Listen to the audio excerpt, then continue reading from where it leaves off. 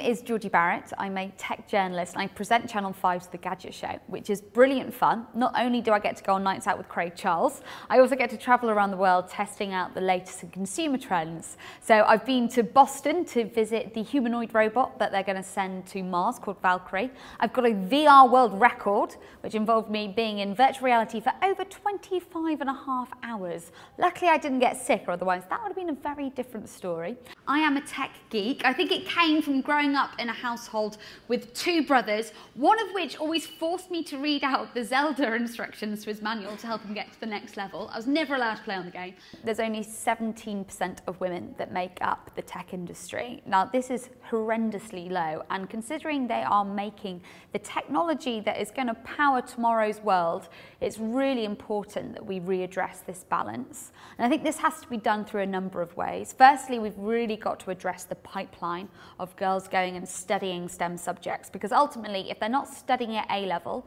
then they're never going to make it further into the tech industry. And at the moment the percentage of girls doing that is under 5%, so that really needs to be addressed. Secondly, we've got to create systems and make sure that there are job adverts that are appealing to women, because if it's an industry that's incredibly male dominated, it's really easy by default to have stuff out there that actually is only really appealing to a male audience. So it's really about looking at how that company is portraying their culture and attracting the right talent and how they go through the interview processes.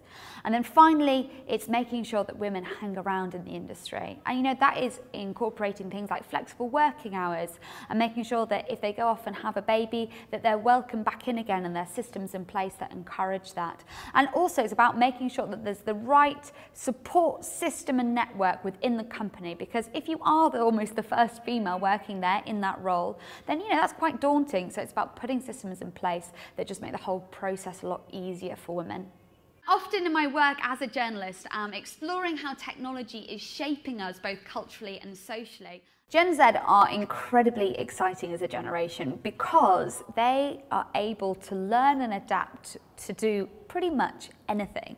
And this is because they are complete digital natives. And the one powerful thing about the internet is that you can basically learn to do anything. It's very much a sort of a mechanism that allows you to teach yourself different skills. And it also really teaches people how to create this online brand, how to think about themselves in terms of what image are they portraying online, and how are people interacting with it, and how do we create that authentic voice. The thing that I'm really excited about when I look towards the future of the tech world is how personal assistants are going to play a bigger role and how they're going to be using AI and natural language processing to allow us to converse with them almost like a normal human being. Now, we all have our Alexas or Google Homes, but recently at Google's conference, they announced Google Duplex, which is this incredible AI assistant that has an intonation that really does sound like a human being. They do the ers and the and they understand the context of the previous question that's happened before. Now, when this is still sort of in development, but when this truly comes out and it is there, we are going to be able to use these AI assistants to really book things for us and use them like we would use a concierge service. So I think that is going to be really exciting when that happens.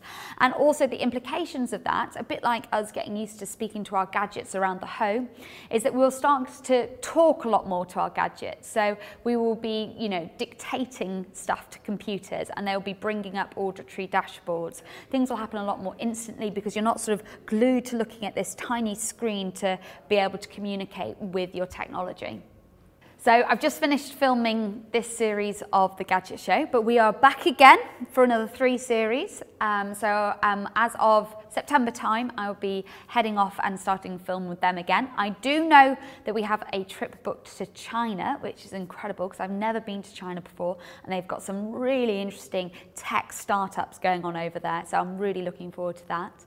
And then it's just more of the same, more writing articles. I've got a new podcast series out, and I'm working on a number of different shows. So yeah, lots and lots of exciting things to come.